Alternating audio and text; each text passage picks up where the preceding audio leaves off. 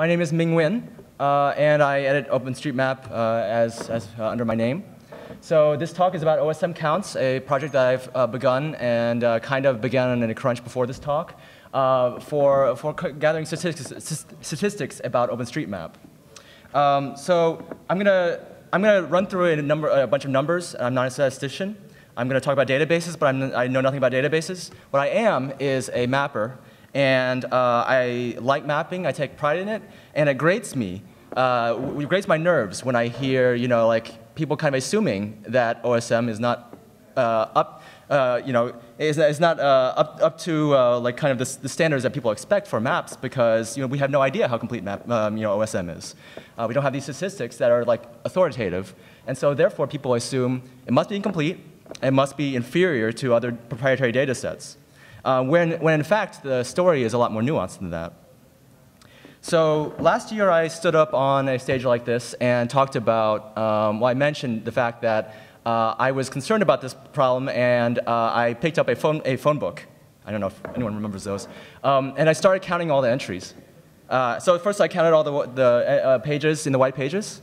Then I went to the yellow pages, and I came up with like this wonderful table of statistics. We're doing well in certain categories, not doing so well in other categories. But then this thing happened to me a couple of weeks ago, where a new phone book landed on my doorstep, and I was like, I'm not going to count all that again. And beyond that, I mean, this is only going to be applicable to my area code. You kind of want more than that, right? The big picture is, how does your community stack up against all the other communities in North America, say? So our good friends at the Census Bureau don't just provide us with Tiger. They also have something called the economic census. And the way this works, it's not quite as rigorous as the decennial census of people, but they send out mailers to businesses across the country in all kinds of categories of manufacturing, retail, and so forth. And the deadline passed recently, but hopefully we'll get the answers for 2018 in several years. So I'm working off of the 2012 census. The first step was mapping the NAICS codes. This is like a standard for industries across US, Canada, Mexico to OSM tags. So that's on the wiki now. It's under NAICS. And basically did some database magic that I don't quite understand, and came up with a top 10 and bottom 10 states for various categories, like supermarkets. So I'm sad to say that my own state of interest, Ohio, is doing really poorly in supermarkets right now. It's on the bottom of the list, or towards the bottom. But any Utahns here, take pride in that. You know how to shop. On the other hand, insurance agents, I mean, like this, the story looks very different across different categories. And that's really what you tend to see. So getting a big picture of all that is going to be really interesting. I did take a stab at compiling kind of a prototype of what a profile of a state would look like, and across all categories. This is for Ohio, just to give you an idea of what things would look like. You have the percentages down the middle for the economic census across all these categories, but then you can keep on going.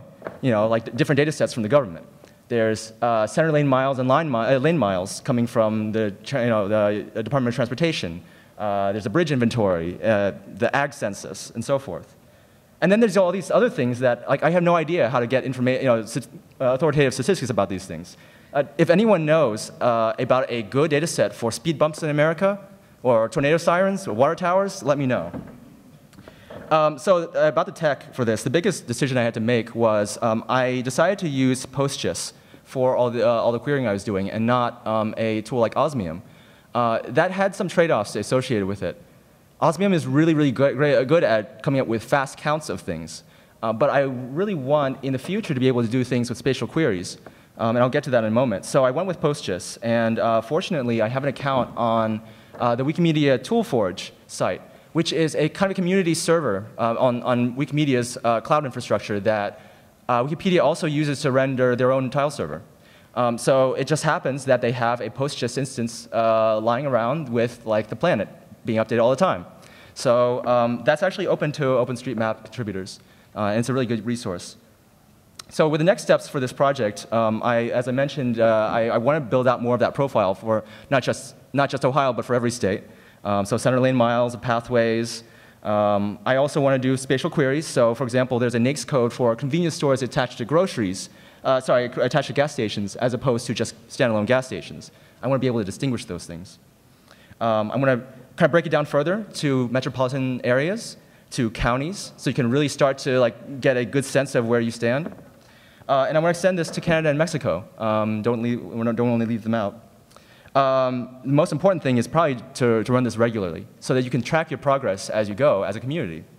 Because I really think that having these concrete numbers and kind of a goal to shoot towards it's going to encourage communities to have these friendly competitions with each other.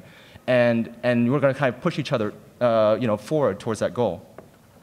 So this is not a whole lot to look at right now. I do have something on GitHub, and I'll be sure to kind of build it out further as time goes on after this conference in terms of documentation. But that first link is a repo where what I have so far lives. The second link is that prototype I mentioned for Ohio that could easily be built for any state. And there's my contact information. I'd be happy to talk to anyone after the conference. Thank you.